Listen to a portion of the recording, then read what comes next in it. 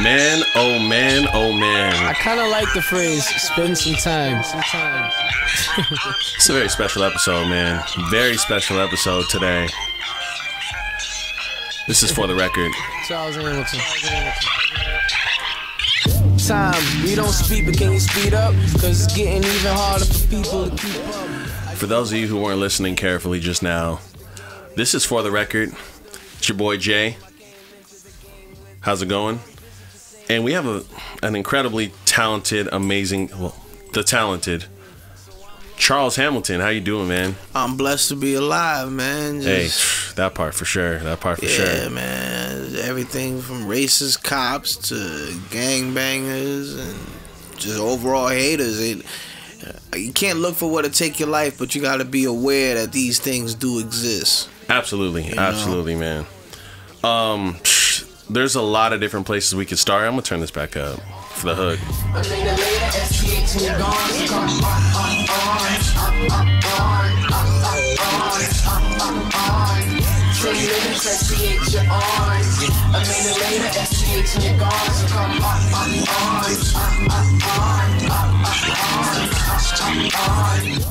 Look, I'm not even gonna turn the song off because it's such a beautiful bed of music behind us. I mean, I'm gonna just dig in right with what this triggers me as a musician or artist when I hear it, is that your music has this ability to be chaotic and blissful at the same time.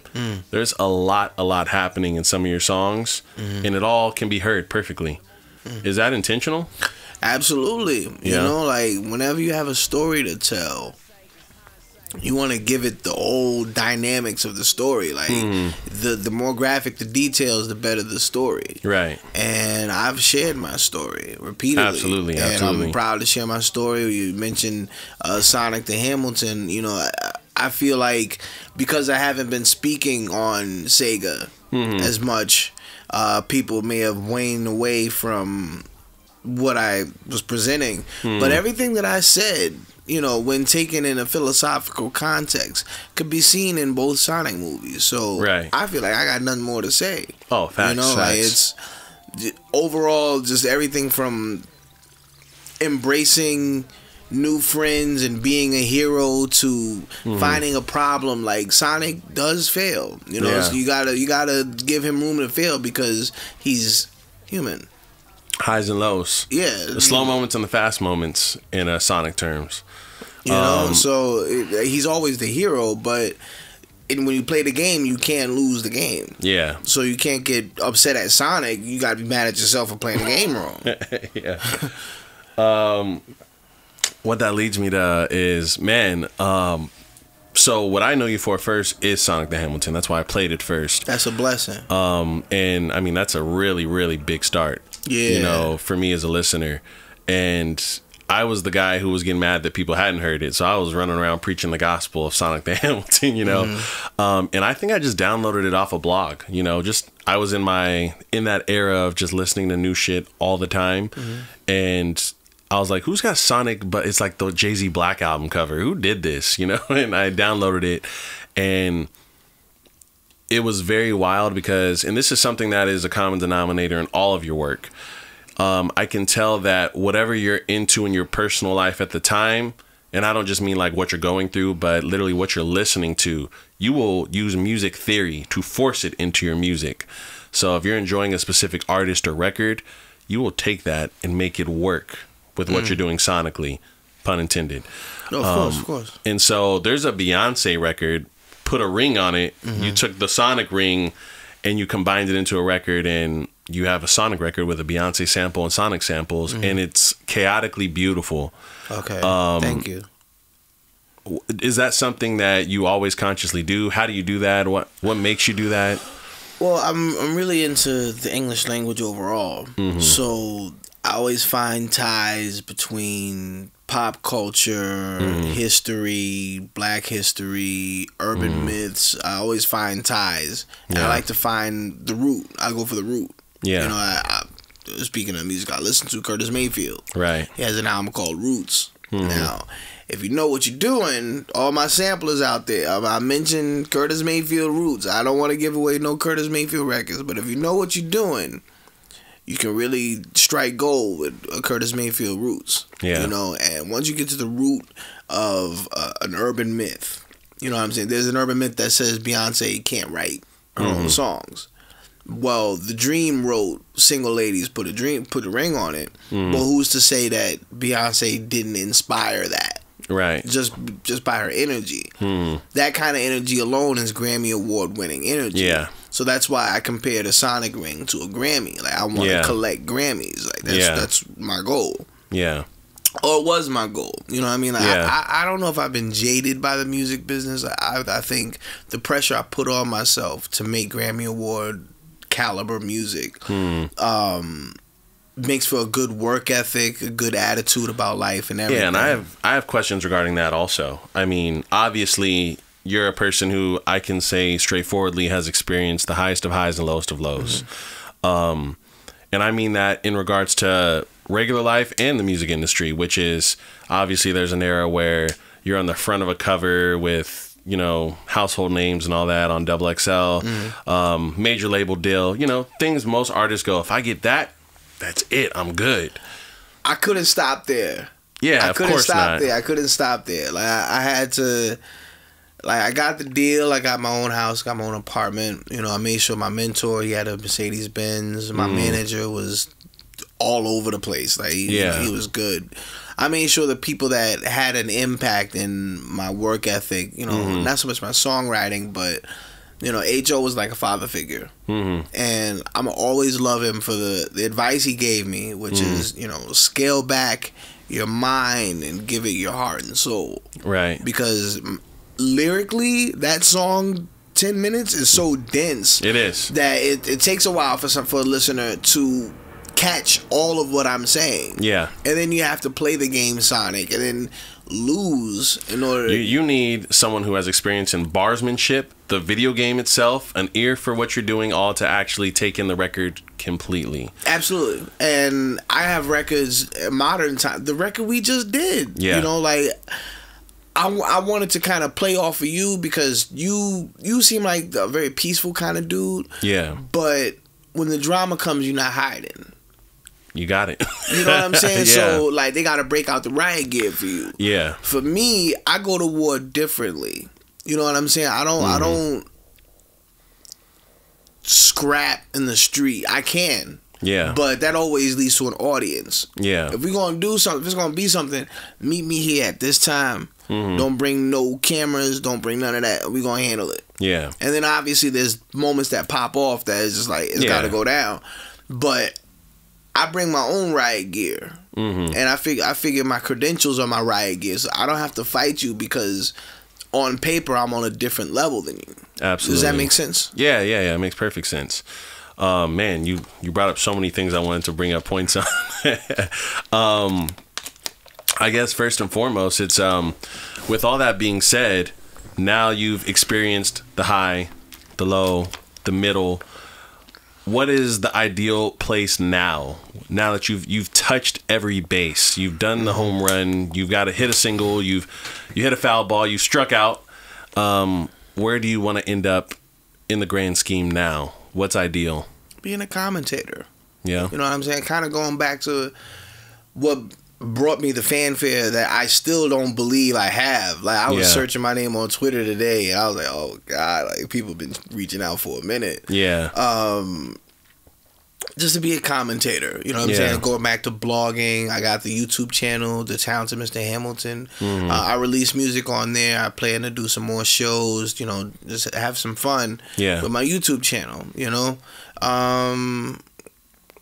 Like I said, just commentate. I'm originally a journalist. Like I'm a musician to the core, don't get me wrong. Yeah. But I'm a journalist. You are chosen by the universe to do music. Bless you. Yeah, you are. You know, and I'll explain why that is in a second, because I'm not want to just say a crazy compliment and not have something to back it up. But yeah, in my opinion, people like you, it doesn't matter what's happening in life. You're going to be thinking of music, writing music. The music we did today, you didn't write a single word down. You know, I'm over here trying to type up my verse. I appreciate that. We were vibing together. So absolutely. It's not a matter of like competing with a verse or not at all. This, that, and the third. I remember when I did write, I'd be in the studio. I have the beat playing, 6 or 7 dudes in the studio, and like, who got on this beat? Yeah. Nobody saying nothing. So I leave 20 minutes later. Who got on the beat? Yeah.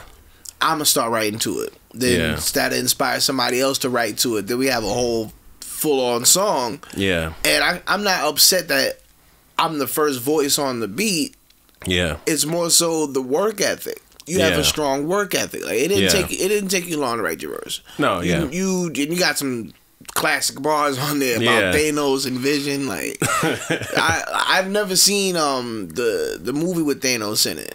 But yeah, it's just a Marvel movie where Thanos he kills Vision by grabbing him and like by the palm and crushing his skull or something like that. And I just love the thought of the double meaning of snapping on a track and someone else having a vision, but if I'm Thanos and you have a vision, I'll crush it kind of thing. You know? That's where arguably, and here we go with the Doom fans, arguably Doom was being a villain by crushing dreams like that. Yeah. So if you got to check his lyrics, you know what I'm saying? Like, when he gives you advice on a woman, like I'm coming with the U-Haul super, like he gave you that advice, so he's a superior being to you, no matter how low his self-esteem is off the rip. Yeah.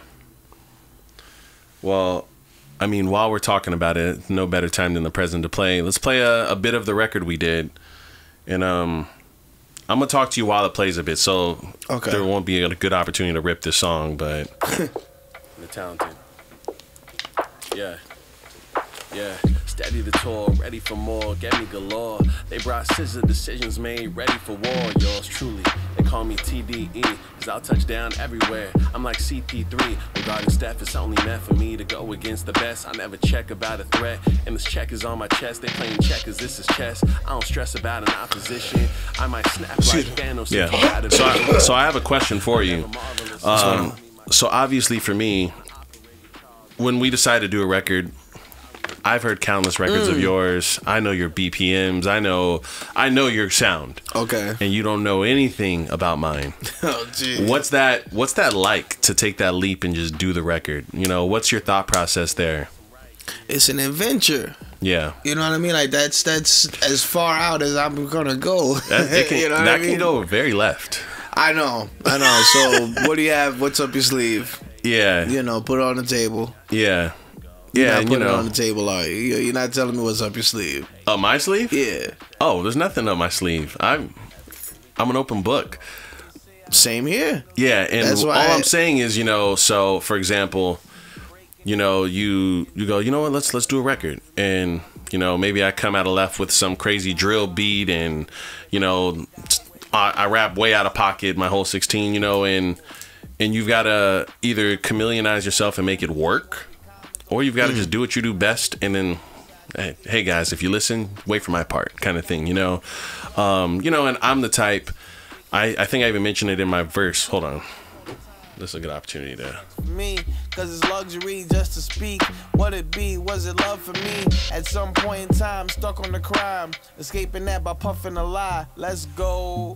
Yeah, drive got me sliding in. No matter who arrived to a pioneer.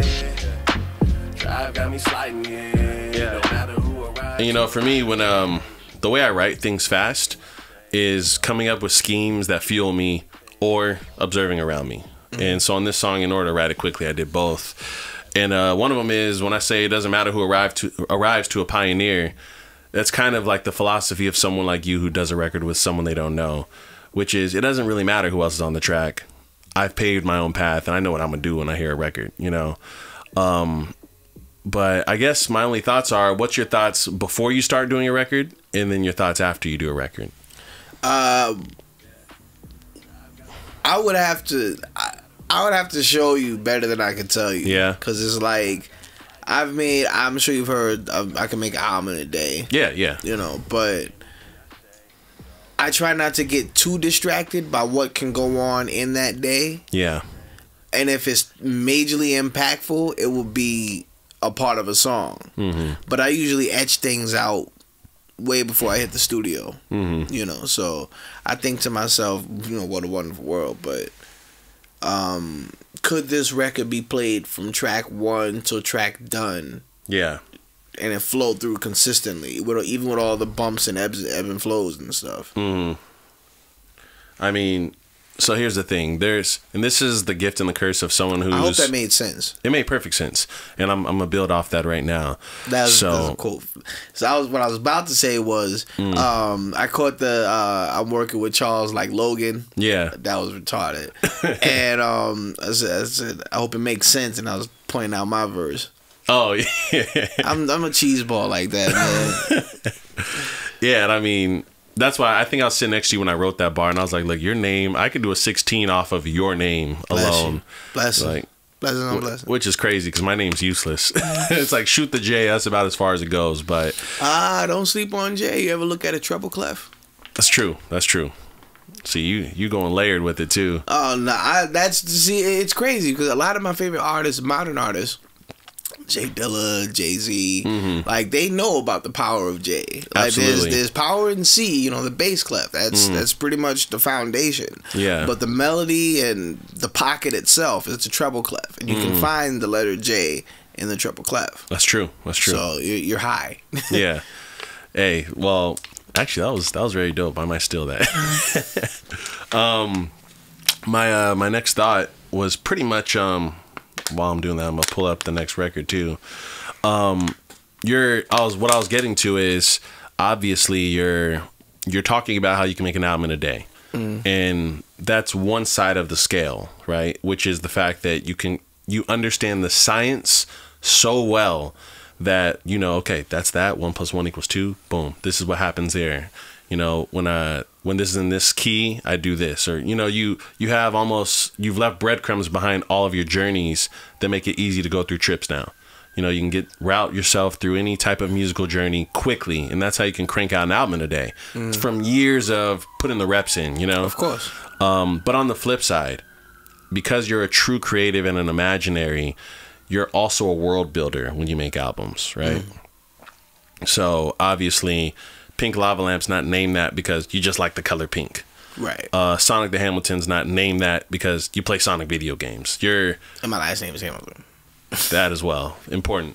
But you literally, there's layers of like, okay, I can listen to that album. Let me listen to the beats. There's a layer of Sonic the Hamilton in there, right? Let me listen to the lyrics.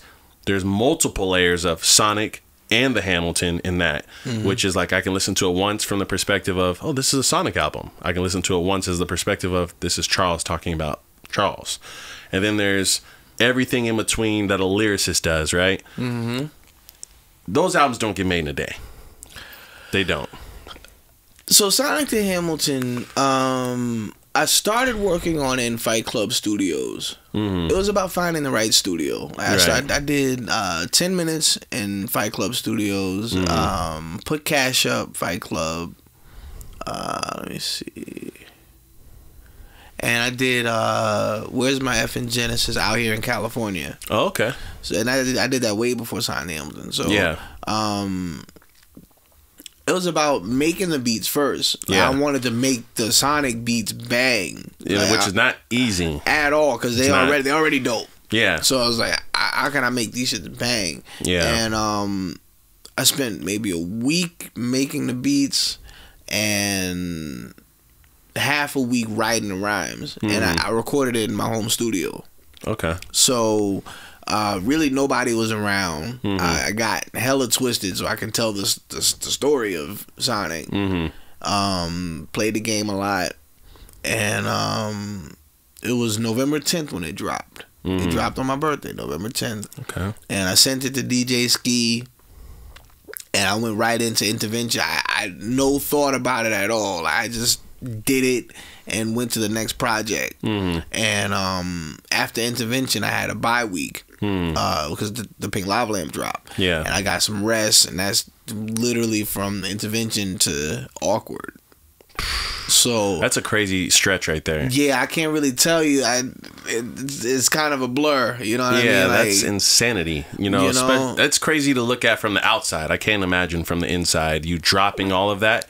And purely opinion, but that is some of the most creatively crazy shit I've ever heard all be dropped in. What would you say is the time span all that came out within? So every 2 weeks there was a new project in the Hamiltonization process. Whatever the 2-week buy was to December for the Pink Lava Lamp, I spent the rest of that month until Christmas. Christmas hours with a female. Yeah. And then after January, I started back up producing again, and it was done February 14th, 2009. Awkward. Yeah. You know, and it was a trip because it's as detailed as Sonic the Hamilton, and it's got Supersonic on the cover. So it's like, let's get you up to speed. Charles Hamilton believes he's Sonic the Hedgehog and loves Rihanna. You know, and the awkward thing is when I actually see Rihanna after Awkward, what is either of us gonna say? Yeah. Like, well, is it this awkward? So yeah, I probably blew my chance before I even said anything. But the record, though, the record still exists. Yeah. You know what I mean? Like, and if you know about the ancient, I guess she's a demigod, Rhiannon. Like, she's in everything. Like, the girl you always see on top of a unicorn, that's Rhiannon. That's wild. Yeah, so it's like, I didn't know that. Yeah, like, is Rihanna Rhiannon? Like, why is she always on TV? Not as a shade, but like, if she's an ancient being, why would you put her on TV to be exploited? You know, so maybe, you know, people talk to me about it. It's not exploitation. She's a young girl. She's got dreams. Like, yeah. But when she finds herself, she's going to find herself in front of everybody else. So, I mean, I just wanted to kidnap her and serenade her all day. It wasn't about sex. You know what I mean? Like, it wasn't, bad as she is, it wasn't about sex. You know? Yeah. But I don't know how we got from Sonic Hamilton to Rihanna. Well, I mean, like we were talking about that stretch of time you had, right, you know, where you were throwing actual haymakers. You know, those projects are big projects. You know, I think 2 of them out of your catalog are damn near classic mixtapes. Pink Lava Lamp is considered a classic mixtape. Considered a classic. Well, it's an album because it's all original production. It's all original, yeah. Well, you're kind of, this is another conversation to have. You are the beginning era of people who make mixtapes that are really albums. This is the So Far Gone era, the Pink Lava Lamp era, the Finally Famous era. Finally Famous, I remember that. All you guys made mixtapes, and they were completely original. You guys made them yourselves from scratch. They're albums. Well, in that case, what defines an album? Absolutely. And the only reason I'm calling it a mixtape is because I have to go to DatPiff to get it. You know. Well, you can go to CharlesHamilton.app. Excuse me, CharlesHamilton.APP. No homo. CharlesHamilton.app, and you can get an archive of all my music, instrumentals, songs, YouTube, blog, CharlesHamilton.app. Yep. Which is where I got everything from. Yeah. So yeah, and it's a pretty cool site too. It looks clean. So yeah. So the Star Chaser that made that website, he's the #1 voted Kanye fake page. Is he? So they make fake pages on Twitter. Yeah. And he's the #1 voted Kanye page. Let's go. So he made a whole website for me. Shout out to you, Reg. Reg is That's dope. That's dope. Yeah. So before we get any further, I'm gonna play a record off of Pink Lava Lamp. I think my favorite off the project. Let's do it. Ooh, Troublemaker Me.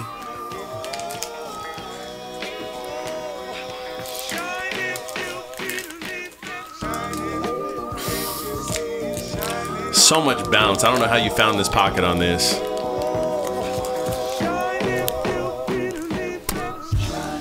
Hey, thanks for having me. My first time here. Good crowd. Hell of a crowd. I'm being sarcastic, by the way. Yeah, I had to use the in-house band. This is the most timeless subgenre of hip hop. This right here. New hop. Yep. I was born with more songs than Trey. Wrote a song a day. No childhood like Jean Benet. But it was all in faith that my thoughts can make awesome cake. But ultimately, dreams fall and break. No job, no life, just music. So I could just lose myself, but just lose it. Bong and Dutch usage got my mind. You know what this song made me realize? We talked about this off air a little bit. I'm gonna pause because I don't want to skip much. And I just Literally lost the record. Talk to me about the level of bleeding you do on a record. I mean, the first name that comes to mind when I make that statement is Joe Budden, who's a very bleed on the track, make the pen bleed type of artist. But I think that's something about you that might be unnoticed, or maybe assumed that it's just casual and easy to do, you know. But you put everything, it seems like everything into the music, at least through a phase of your life you did. It's not easy. It's not easy. I feel like some things I put on the record, both on the record, the interviews, and in my music, it's therapeutic. You know, like some things I gotta get over. You mentioned Shining, not getting into no controversies or whatever. I had a girlfriend named Toya, and she loved the song Shining. And she did not want to accept that it was a suicide letter. So she wanted to get the sheet music for Shining tattooed on her. And I'm like, how do I don't want you to, you know, embrace my suicide. Like, you know what I'm saying? But I never gave it to her. But at the end of the day, that story right there is like me bleeding. Cause like, absolutely. I went a while without having a girlfriend. Like high school was everything changed for me. But I had just broken up with another girl, Tiffany, when I met Toya. So she was kind of like my hiding place. And she was, you know, supportive of the music, but she would always play what's hot. And I would try to explain to her, what's hot isn't what's best for you. I'm absolutely trying to make the best possible music. And hope, you know, she understood that. But a lot of, you know, going through my memories, like remembering the exact time, like 3:20 in the morning when my mom would walk in, Mom rest in peace, and while I'm playing the keyboard, like those are actual moments that are like, I want to snapshot this. Hopefully somebody can see my silhouette on my keyboard right next to my radio while I'm trying to learn this song, learn this song. Like just the overall element of being in music. Like I want music to fulfill me so much that I push out a lot of memories, pain, sometimes even good times. You know what I mean? When you put a memory on the record, it doesn't last in your head anymore. I don't know if you've noticed that, but when you put memories, like graphic memories of your life in a song, it doesn't last within you anymore. It lasts in that song. So I've been trying to make me not last no more and just exist in a song. That's a dark thought. I'm a dark person. You know, I am too. So respect. So I mean, I have an affinity for artists who do that. Nigga. Light skin, but I'm still out. No, but so here's where things are a little bit tricky, in my opinion, because you also if you're a world builder and you're also bleeding with the pen and you're also producing all the music, and you know you're wearing a million hats. There's a lot of cons to that. Doing everything, in my opinion, is not the best way to do things. You still do everything. I mean, I disagree. What do you not do? I mean, I disagree with doing having everything. A bad side. Yeah, I disagree with that being the downfall. If you come to the table with everything prepared, the only thing left to do is to invest. I understand that part. But if I come to the table and I go, I got the best guy to ever make a turkey, I got the best mac and cheese on earth from this person, and I made the green beans and mashed potatoes, I spent less time and I have the same package, right? And I was able to really hone in on what I was doing. And it's a lot easier for me to, I can make me a mean turkey and a mean mac and cheese. Like, I can do it. And sometimes I will do it. But I think that it can be almost mentally exhausting to always do it, you know? Or maybe it takes, if I really want my pen to bleed and I made the beat and I engineered it, by the time the song's done, I don't even want it. I mean, you're preaching to the choir. That's part of the reason why you haven't gotten so much from me, is because my beats as of late have been so in depth That is just like, oh man, like if I give you the instrumental, you're probably not gonna like the instrumental. If I make a song to it, you're probably not gonna like the song. Yeah. It's gonna take time for you to, you know, embrace this new sound that I'm doing. But it's all standard quality sound. It's standard sound. Shout out to Marcus. You know, but I might take a Ninth Wonder beat, drop some shit on it, and just mix it the way I mixed one of my beats, and drop it on YouTube. See what people like. They love it. You know, but I'm insecure about my production because no one is doing it the way I do it. Yeah. Now, like, I once again would love to show you. There's no, the tools I need aren't here. Yeah. But man, like the way I'm doing it now is just like an eye opener. Yeah, you know? And I mean that's so. I have this topic every episode, and it's that I think music is made up and composed of just two things: the science and the art. The science are the things that are undeniably 1 + 1 = 2, and music has those things. There's science and math to music, right? You know, these notes harmonize together. This flow works on this BPM. This flow does not work on this BPM. You know, there's rules, but then there's art, and that's everything else. You know, which is you going. Not everyone does it this way, but it's standard. That's you mixing the art with the science, right? Because you're going, what if I did something no one else is doing, and I know that it makes sense because you understand both ends of it, right?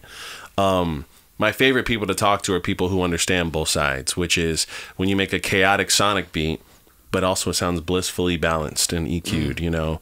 A regular person just can't do that. Even if they have the exact same idea as you know? They take Sonic, they take Beyonce, they take internal thoughts and create a narrative, and maybe it's all a metaphor. It'll sound like junk, you know? So, where do you fall in that? You know, what are your thoughts with that? I mean, I literally started a company called Standard Sound. Okay. So I've discovered the standard sound. I'm just not doing it being a rebel. Yeah. Because once you figure out all the components of 1 + 1 =, yeah. What's next? You kind of look at it like, I don't want to do math. I want to do subtraction. I want to do division, multiplication. You know what I'm saying? Like, this is the same shit addition. But I don't know. Like I said, I've achieved certain levels of understanding when it comes to music. That are you okay with the fact that not doing the traditional balance of the math is going to make you more hard to understand and listen to and stuff like that? No, because there's this conversation. It's true. You know, like I feel like there's an understanding with what I'm saying now, unless you being a dark nigga and let me not make sense. No, not at all. Not at all. But and I mean, I hear all of it in your music, but so I mean, I'll give you a straight up answer here. You have certain songs where I know, because I understand music really well, if I play this for a stranger, they're gonna be like, damn, who is this? And I also know if I play them the wrong song by Charles Hamilton, they're gonna go, who the fuck is this? Turn this off. Those are the same person with the same skill set. That guy didn't fall off and that guy wasn't on fire. They're the same guy, you know. And the guy who's experimental and using his music theory, that guy's harder to listen to for the average ear. Are you okay with that? I think I put the same amount of effort into each individual song. Absolutely. But I can accept the criticism. Yeah. So, and I mean, to me, in theory, before you made some of your music that blew up and was called a classic, you could argue it was weird. And if you had never ventured out and done it, you would never have known that it would be widely accepted also. You know, so I think that's what makes artistry beautiful. Like for me with movies, I'm a big movie guy.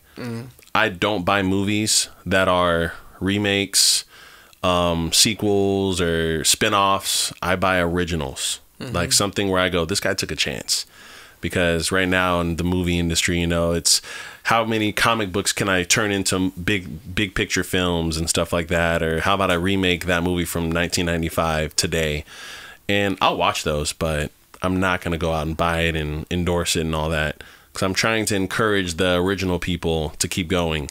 Nice. You know, and I think you're one of those with the music, you know.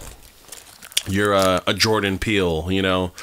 Get Out is not a remake. Right. You know, it's a first time picture. He made it for the first time. It'll probably get remade in our lifetime. But, you know, what you're doing now with your music is you're making that kind of stuff. Thank you. You know, but you're also a rebel because you told me earlier you're not using... What software are you making beats with? GarageBand. That's just rebellious. So now, all that, the big 2016 folder, all that's GarageBand. Yeah. Now, I use Virtual DJ, Fruity Loops, and Logic. Okay. So now it's a completely different time period, setup, everything, just all new. And I'm not using too much of Logic. Yeah. I'm using bare minimum on Logic. Okay.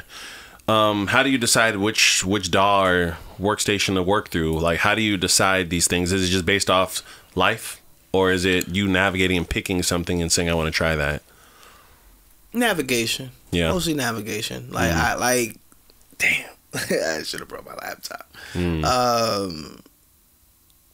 Yeah, like I create a loop in Fruity Loops, chop it up, Virtual DJ, structure it in Logic.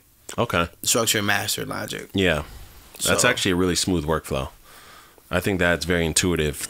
Each one of those softwares is great at what you just described. So you're doing it right. Okay. But what are the next steps for you in your journey? Like, what's the plan? Because I think you have a dedicated fan base, clearly. You have all the skill sets to do whatever you please. So, I mean, most artists, their big void is having an audience. I feel like you have that. I agree. You know? Agree. I mean, I love my star chasers. Like, yeah.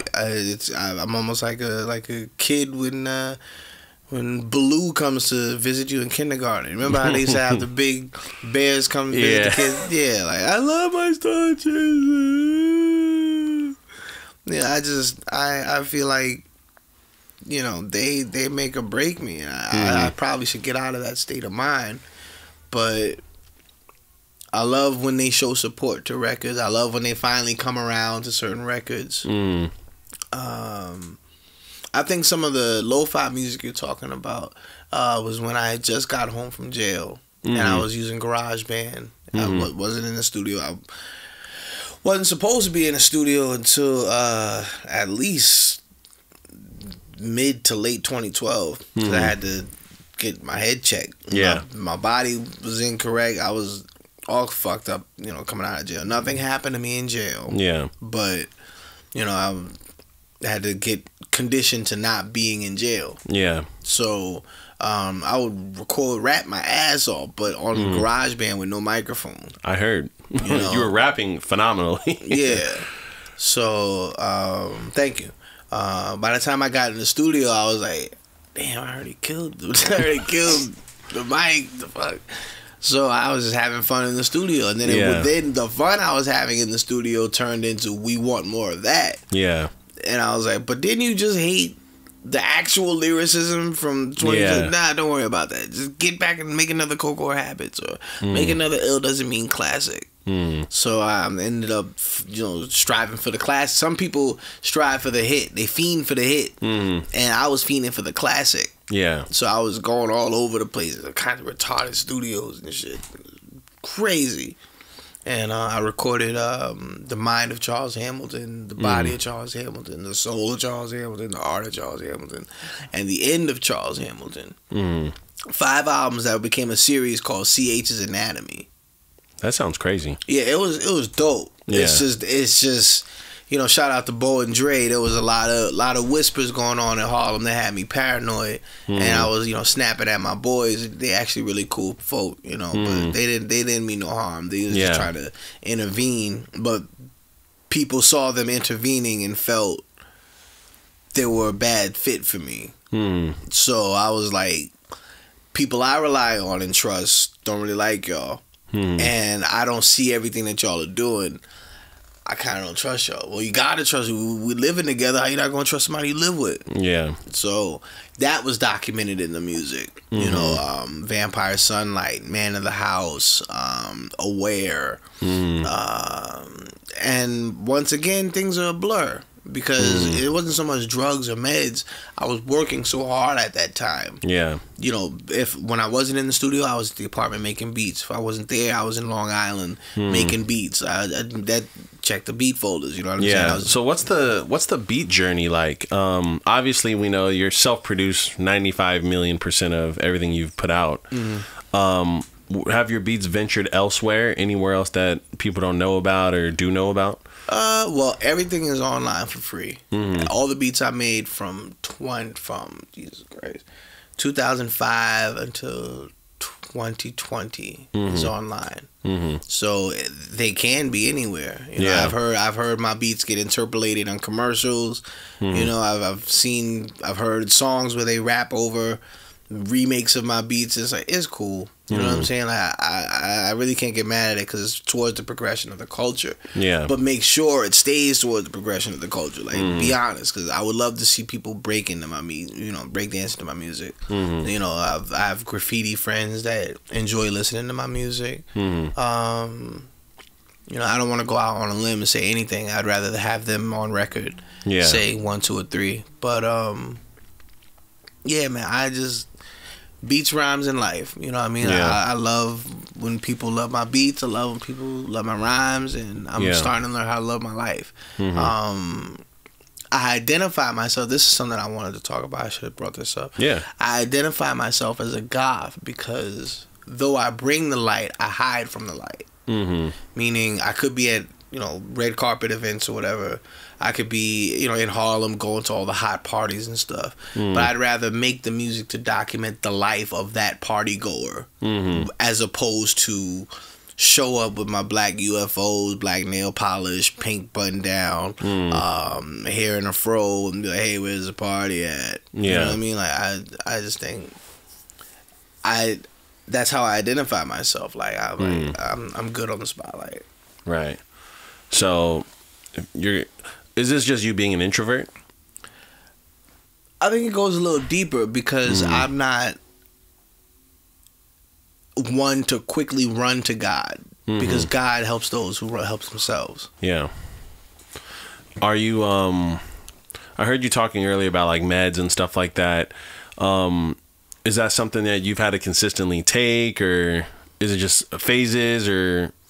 No, I mean, truth be told, I'm not as erratic when I'm on my medication. You know, so I gotta kind of take the L here. Like I would jump up and be like, oh my God, it's Silver there, looking at you. But on medication, it's like, allow Silver to exist. If Silver wants to turn into Silver, by all means. But I'm not gonna force the issue. Yeah.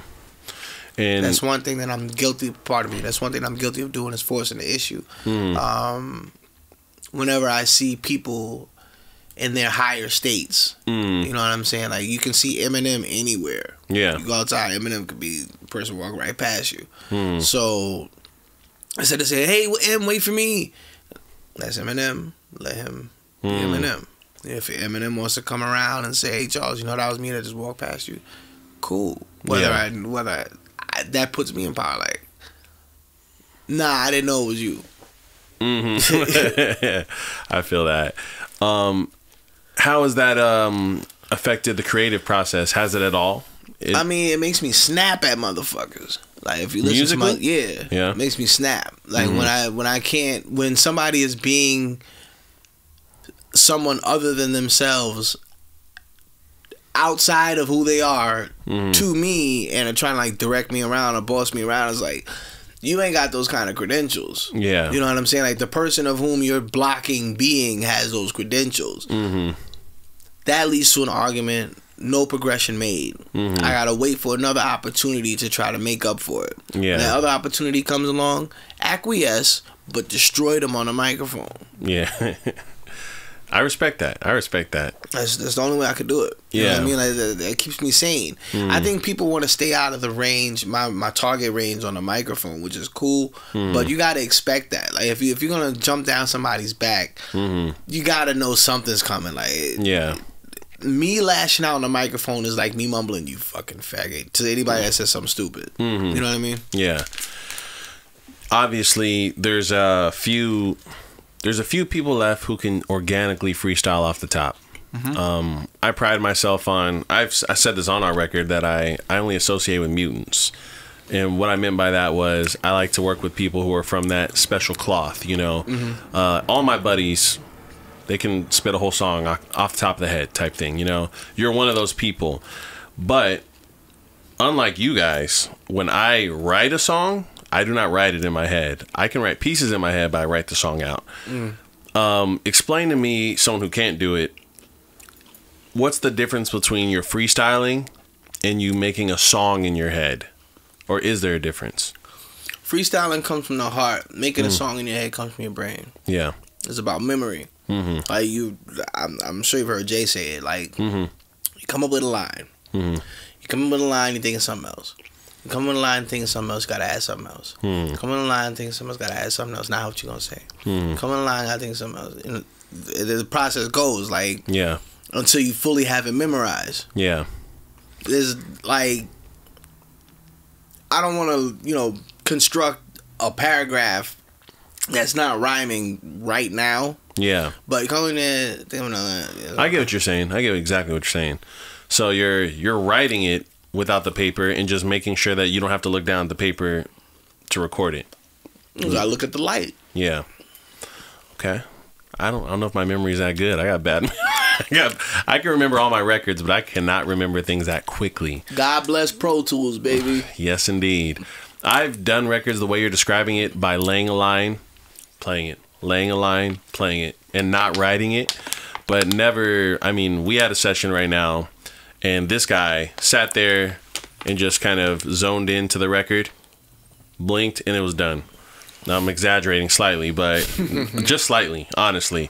And you did it twice. We did 2 today. So, yeah, that's amazing to me to see. I have other friends who do it, and obviously there's Jay-Z's probably the one who made it cool. It's incredible to me. Yeah. And it's also hilarious to me because I don't know if you remember, but back in the day, there were some artists who would say, no pen, no pad. And then they spit some hot garbage, you know?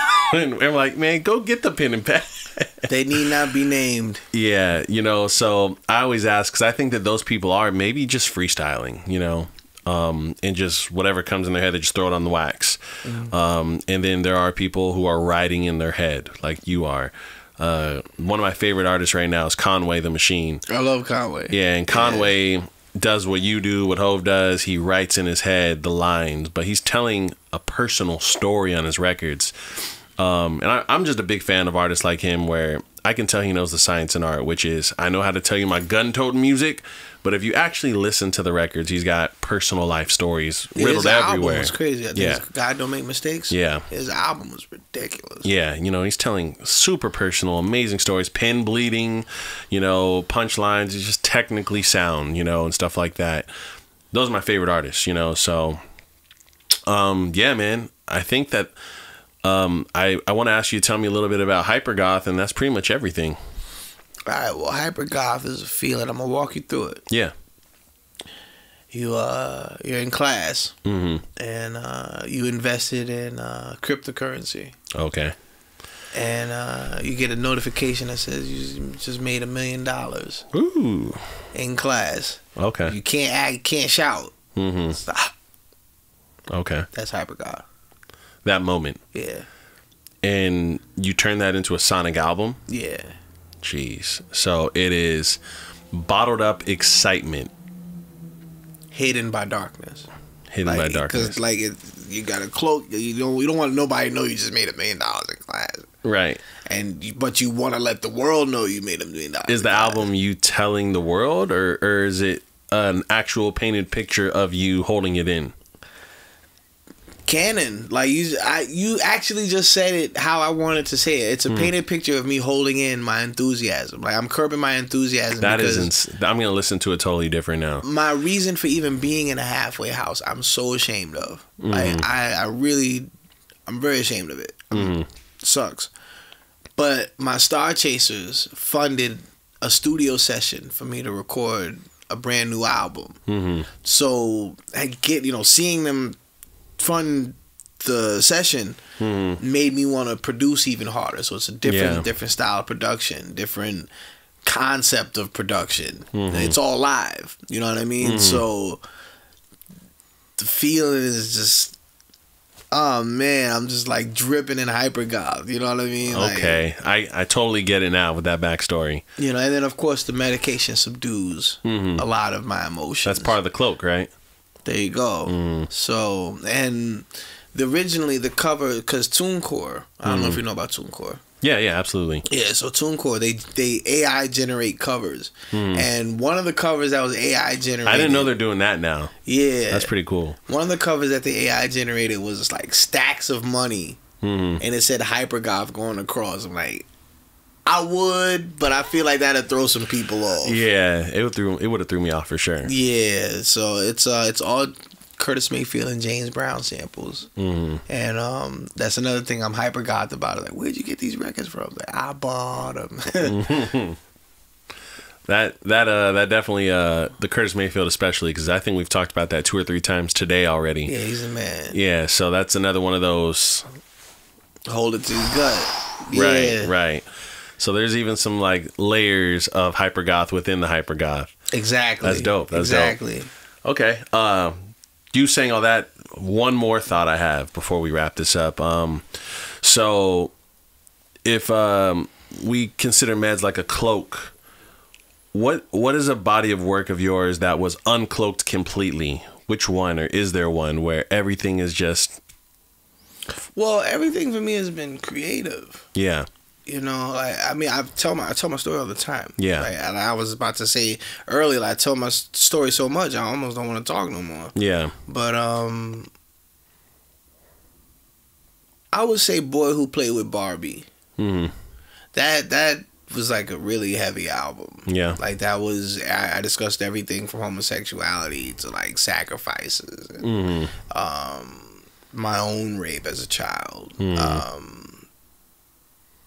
Love affairs, street affairs, business affairs. I put it all into Boy Who Played with Barbie. That sounds like a heavy one. Don't judge me, bitches. Nah, it's interesting because the witchcraft hand signal is this. People see it as a gnarly note. Like this is witchcraft. And literally, if you listen to it, Southern folk could get it, but if you listen to it, it says Boy Who Played with Barbie. Okay. But I'm gonna have to at least take a peek at that. I'm sure that's on the site. Yeah. It's definitely on the site. Okay. Man, your catalog's so long, man. You got a lot. Thank you. Hey, but hey man, I appreciate you being here today. Loser. Blessing people with an opportunity. This is a legendary beat. Like, thank you. Legendary beat. You know how legendary it is. Yes. Okay. Yes, I very much do. So shout out the Ninth Wonder. Woo! Columbine gang in the building. Alchemist. MF Doom. To all you watching, this is For the Record. This gentleman is Charles Hamilton, the talented Mr. Hamilton, Sonic the Hamilton. C. Hamilton. Plug the website one more time, please. CharlesHamilton.APP. That's CharlesHamilton.APP. It's a real website. Beautiful. Also, YouTube.com/The Talented Mr. Hamilton. I update it often. The blogs are coming back. Trust me, the blogs are coming back. I'm just taking a little break so I can make more sense to me than I normally do. And with that, we out of here.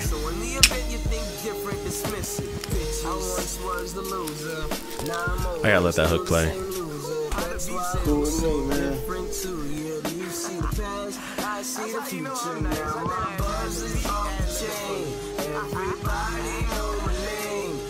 But more things around me change. You know who's gonna stay the same, gonna stay the same. It's all about the Benjamins, babe.